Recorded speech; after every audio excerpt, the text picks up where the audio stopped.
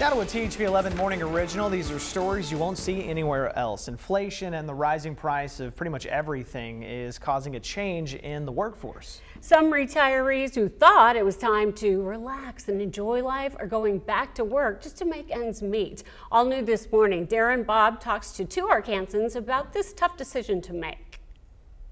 Clara Duckworth retired in December from the State Workforce Services Office in Fort Smith. She's been working since she was 16 and says she was really looking forward to full-on retirement.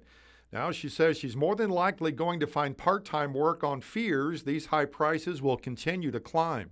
We that recently retired on set income, we're going to suffer from that unless we can get out there and start adding more resources to our retirement funds. Gary Maxwell retired from the military and was laid off from the Fort Smith Post Office after 19 years. He now works 4 days a week, 12-hour days at Mars Pet Care in Fort Smith because he says his Social Security and military disability weren't enough. Well, I was stuck with about $1,435 a month to live on, and that don't work. He says he was able to live on that income until inflation set in. We could pay our rent and our bills and what food we needed, and that was it. You know, we couldn't go anywhere or do anything. Clara and Gary are not alone. According to a Wall Street Journal report, more than 500,000 retirees across the country had to go back to work because inflation is simply too much. U of A economist Mervyn Jebaraj says retirees going back to work is a trend that actually started in early 2019 and got a lot worse during the pandemic.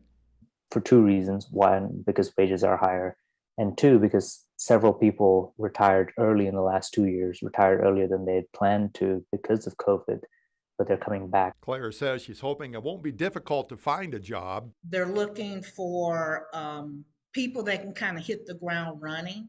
And I think in that sense, people that recently retired, we're going to have a leg up on that because we have skills, today's skills to bring to the table. Jebaraj says the rise in inflation will hopefully level off before the end of this year. We think, hopefully, fingers crossed, that inflation has peaked, but there's going to be it's going to remain elevated for a fairly long time, probably through the rest of this year.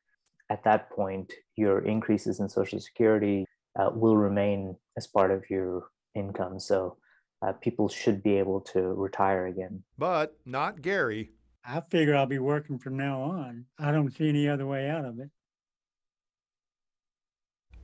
And that was Darren Bob reporting for us. Gary says he's doing fine. In fact, he had a birthday, just turned 70, and says he plans to get married in just a few weeks. Good news for him. Clara says she's hoping to find part-time work in the medical field.